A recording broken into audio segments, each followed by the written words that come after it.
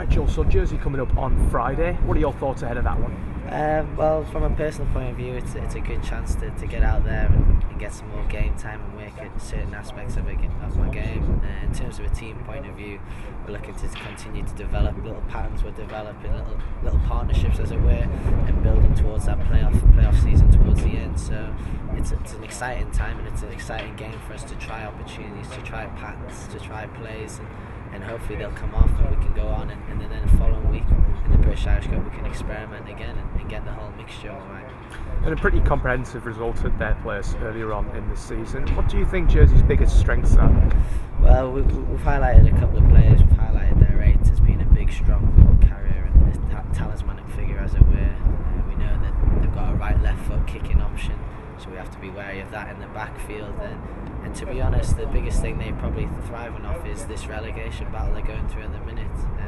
Certainly a lot of the boys who are in the squad who we had last year, they'll know all about that. You're literally fighting for your lives, and every day is a scrap. So they've got that fire in their bellies because they've done immensely well to get into the championship, and I'm sure they want to stay here. So I think that drive and that desire to stay up and really fight in the dogfight will keep them through. And you touched upon that. I mean, we're obviously 20 in a row now in the league, which is a fantastic achievement in itself. But do you think there's almost a sense that Jersey are going to come here and definitely try and roll us over, with us being definitely the favourites any Friday? Yeah, I mean, we've had two close scares recently with Bedford and Nottingham, but we've come through that, which is excellent. And in every game, if you ask any other opposition in the league, they see Newcastle Falcons as their big playoff game. So we're literally fighting boys every week, knowing that they're going to bring out their A game because they want to knock top dogs off the spot. So we're under no illusions what to expect. It's all about how we prepare mentally and physically for that, and make sure we're in the right state of mind to deliver a job on Friday night. We've both touched upon this superb season, man. What's the secret behind all this success?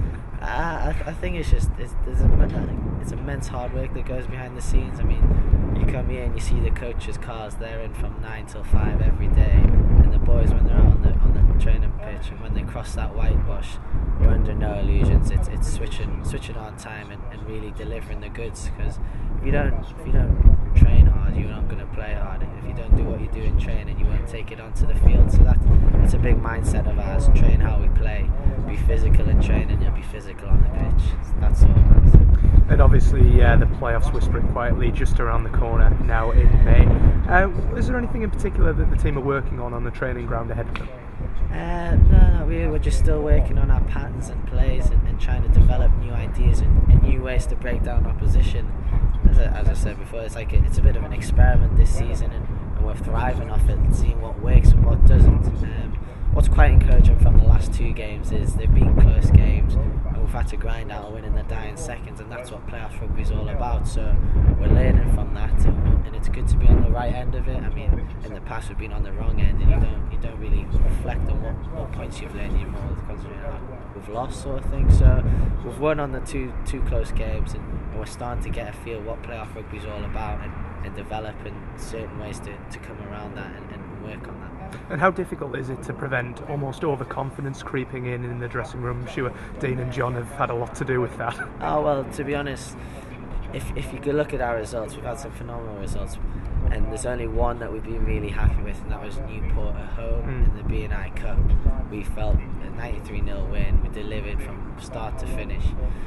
So every week there's always things just to pull us back down to earth and things to work on. So we know what we're about. We know what we've got to work on. We know what we do well. We know what we don't do well. And it's all about keep working at everything, not just the bad things, and developing our skills set and making it to the required standard of a premiership and the outcome, hopefully. Brilliant.